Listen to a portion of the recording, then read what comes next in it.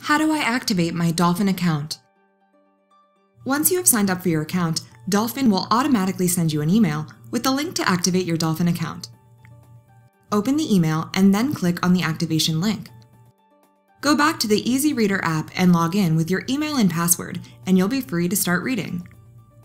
If your activation link has expired, your account will remain inactive, and you won't be able to access the EasyReader app. To receive a new activation link, log in with your current email and password, and EasyReader should then tell you that your previous link has expired. Dolphin will then send you an email with a new activation link to click on.